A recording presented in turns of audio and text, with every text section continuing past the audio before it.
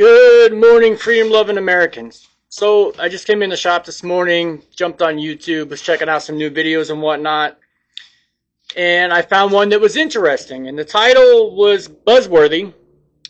Does the government know what guns you own? But there was a couple of issues in there, and then the FFL, that's always on gun family, God, family and guns. Sorry, I apologize. A little dyslexia there. Maggie went and she tried to answer the question. So I'm going to clean up a couple of spots in there, maybe add a little bit to it so we can stop the conspiracy type hysteria. All right, first and foremost, on the top of your 4473, which is what this is, you all see that it has a manufacturer, a model, a serial number, a type, and a caliber. Absolutely 100% in a lot of states, that information does not go anywhere beyond the FFL. When we do your background check, they're just making sure that you are not a criminal and a prohibited person from owning a firearm. Now, having lived in California and then as an FFL in Oregon, we ran our background checks through the state of Oregon. When we did that, the Oregon State Police required make, model, serial number, caliber, and type. So Maggie was trying to explain it in the video cut. You guys kind of missed the mark on that one. Don't worry. And as Maggie said, I'm sure she's going to catch some hell in the comments. But I'm going to try to help one FFL to another. Then there's those of us in border states. And if we sell two ARs, an AR and an AK together, then it works just like a multiple handgun sale. For us border states, we have to report on this form the report of disposition or sale of multiple others. We have to turn that in, and it goes to the ATF as well as your local authorities. I explained this in the comments once before in another one of his videos. This doesn't go to your local sheriff and then the ATF comes and gets it. We send it directly to the ATF. An additional courtesy copy goes to local law enforcement. I'm not going to say what they do or don't do with it. Every jurisdiction, every law enforcement agency is different. But make, model, serial number, type, caliber goes on there. We've all seen this one, and this was the subject of another video that was done by God, Family, and Guns. The report of multiple handgun sales. Once again, the buyer, along with manufacturer, type, caliber, serial number, when you buy two or more in 5 days. 5 business days for that shop. So this gets everybody worked up. Rather than feeding a fire or trying to put one out, just know that there are some states that don't run a federally run background check through the NICS department.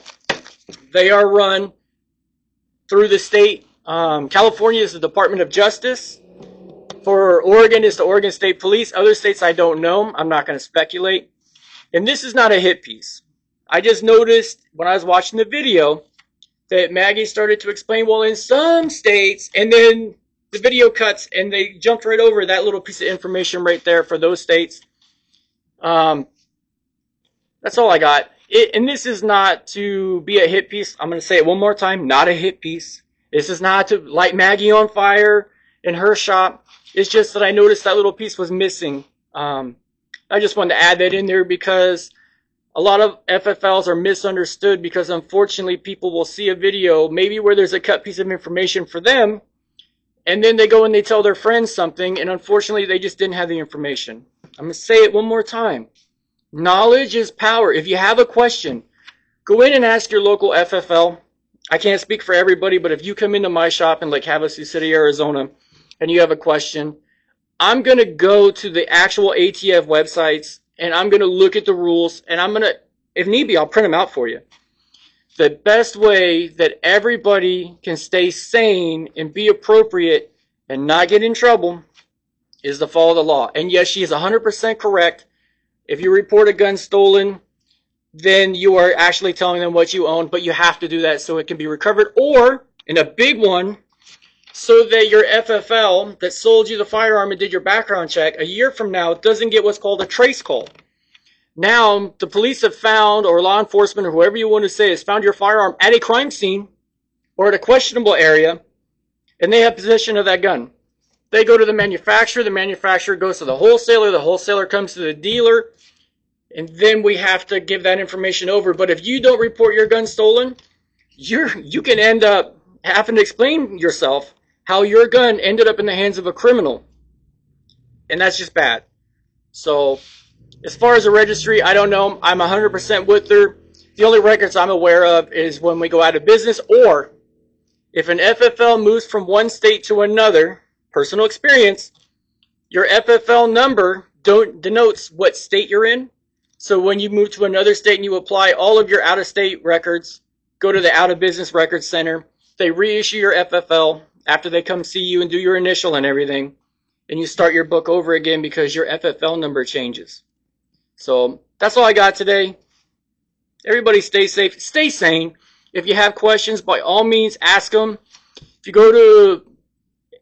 go into the comment section and look under the channel heading, you can actually get an email for your channels that you're watching.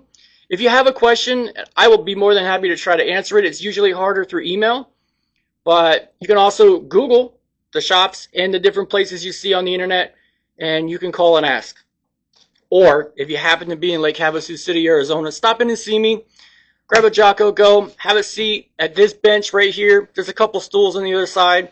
Have a seat, ask your questions. I'll never laugh at you because your question is probably somebody else's question. And if I can find the answer for you that I don't know, then I have the answer for somebody else. Everybody stay safe, stay American. That's it.